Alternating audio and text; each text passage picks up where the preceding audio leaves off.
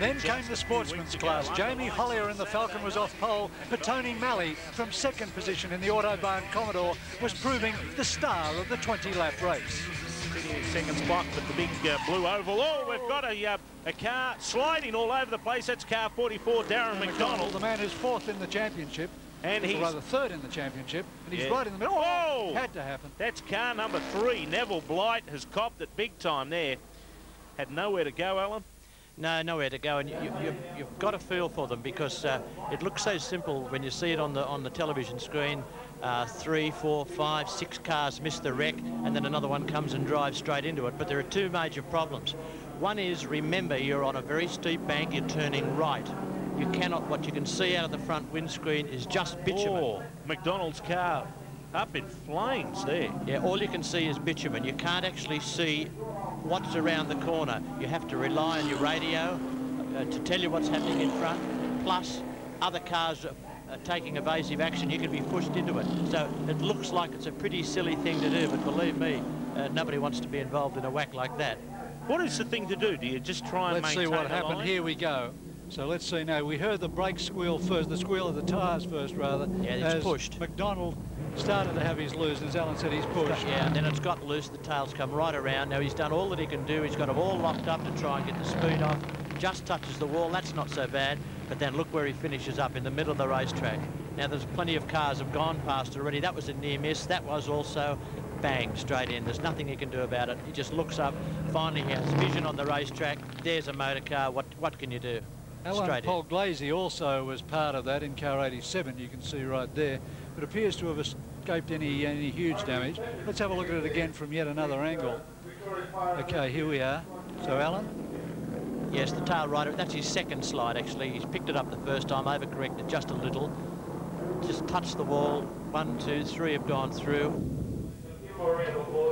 Fourth will go through, just missing. A fifth goes past. Then a sixth, fully crossed up, and then seventh, all locked up, nowhere to go, bang. So close, though. I mean, another metre, and Blight would have been around that. He almost had it. Is there anything more Blight could have done, Alan? No, there's nothing more. All you can do when you see a light, you see something ahead, or your spotter tells you there's a crash, you've got to get off the power, get on the brakes, but of course you can't jump on the brakes. When you're at that sort of angle on a banking, if you jump on the brakes, you're going to get into the wall or turn right anyway. So you've got to slow the car down as quickly as you can without losing control. Tony Malley opens a 0.2 of a second gap on that lap with 3 laps remaining, which indicates that maybe Malley just had that little bit of extra edge and was being, if anything, held up by Hollier. As Smith goes through Hollier into second position, lap traffic. Hollier went, I think, looking for a way through the lap traffic, and Smith, meantime, just took over second position. Well, this is going to make it interesting as we've got the race down to the checkered flag.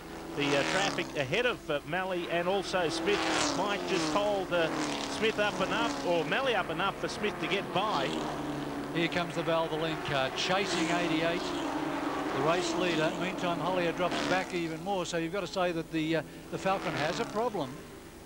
Not too much of a problem. There he is behind him. Yeah, I think it certainly doesn't appear to be a power problem. I think the car's not handling as he likes through the corners, and he's just dropping one. Okay, the white flag will come out this time round. I was expecting to indicate 1 lap remaining. That's 1.83 kilometres of the Calder Thunderdome.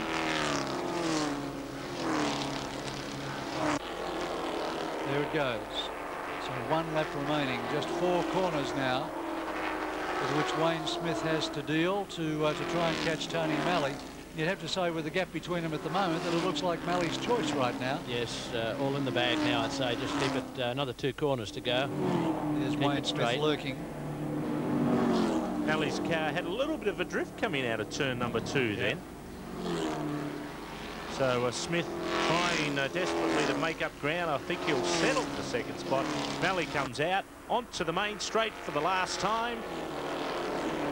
And a top result from Tony Malley, who until then was lying 22nd in the championship.